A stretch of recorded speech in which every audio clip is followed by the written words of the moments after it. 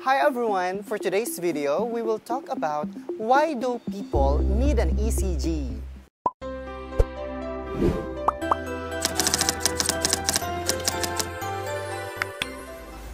Your doctor may suggest that you have an ECG to find out how well your heart is working. An ECG is a simple and painless test that measures the electrical activity of your heart.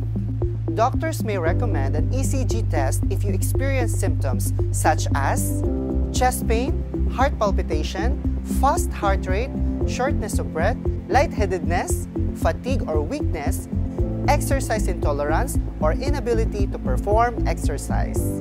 Your doctor may recommend an ECG test if you have family history of heart disease since you're at high risk of developing heart disease. Thank you for watching and don't forget to subscribe.